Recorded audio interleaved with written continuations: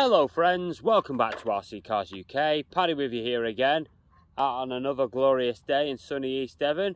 Now what have we got here? We've got an original Bolink funny car. So this is a dragster, as you can see. Yes, so these came out, I believe, late 90s. So you could consider these the grandfather of drag racing.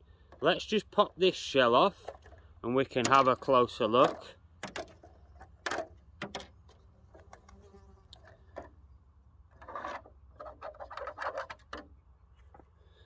So let's check the body out first. The body is made of Lexan. It has a vintage RPM blower on the top, a little fake blower on the top there. It's in reasonably good condition for its age. No cracks, no splits, nothing like that. Does have a few scuffs from where a couple of speed runs went awry possibly. But apart from that, yeah, it's in great condition. I'm loving the retro flames on it. I mean, you know, you couldn't really say anything bad about them. If we just see how it looks when it's sat on, you will notice the front little dolly wheels here are completely swamped by the shell, as is the way with all funny cars like that, to give them better aerodynamics. And yeah, the back is almost fat enough to cover the tyres, not quite, but yeah, what a great looking little thing, eh? Nice and long. It is officially 10th scale, however the length of it is a bit longer than an 8th scale really. So like I said, let's go ahead and take the body off. So what are we looking at underneath? We are looking underneath the body here at what looks to me like an FRP/GRP chassis. So that's a glass filled or a fibre filled composite chassis. Up front you've got a little fibre composite steering plate here. You've got the little tiny weeny wheels that do the just rotating on the front. There's obviously no power to the front. They've got a little rubber band on there to give them a bit more, I wouldn't say traction, but so they steer straight. Suspension on the front is taken care of by those little two springs that you can see there and the flex of the plate itself. We also have some alloy body posts here. I'm not so sure whether these were a later addition or not.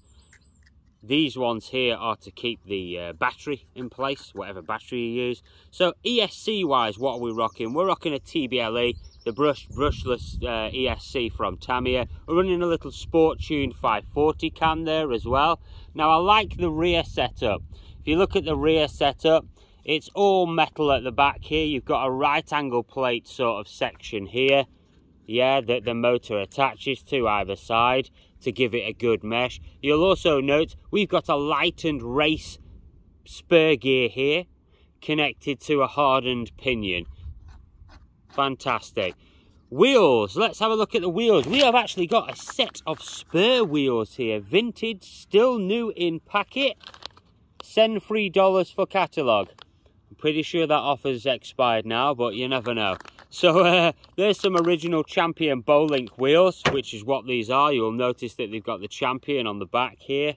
Yeah, these tyres are a little bit funny. They've been obviously glue seamed in the middle like most of them were.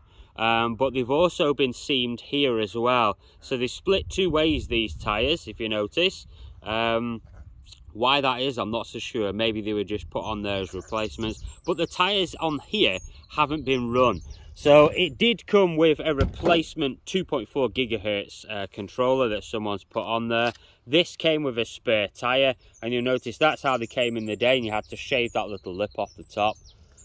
Basically, I've been using it for the transmitter to give me a bit more reach on the transmitter, but it comes with a little 2.4 cheapy gigahertz unit.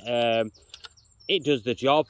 Great range on these things, very accurate, much better than the old you know, crystal based systems and stuff like that, so that's great. So there you go, in a nutshell. See the flex on that? Let me hold it at the front. Look at that. Ba-doing.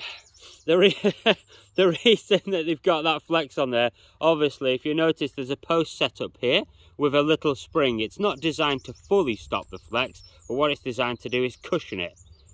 And the reason is obviously that when you put the power down, it will probably be a bit floppy towards the front. and it will be kicking up all over the place. There is a wheelie bar on the back, our standard, as you can see. So yeah, there we have it in a nutshell, amigos. A mid-90s Bolink dragster, replica of the funny car, and yeah, great condition, ready to go and have a bit of fun. Not in my hands, it won't be. I don't really do drags, I don't really have anywhere appropriate. I only have this one area here that's sort of kind of appropriate for drag racing, but even though, I don't want to crash this and ruin it. It's probably worth about 150 quid. This will be going up on eBay very soon, so if anybody is interested, get on there, check it out. Cheers guys, thanks very much for watching. Stick around because we'll have more showcases for you to see soon. Thanks guys.